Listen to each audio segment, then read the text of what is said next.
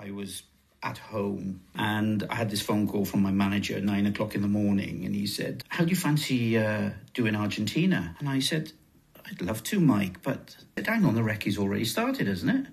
He said, yeah, it is. And I said, with who?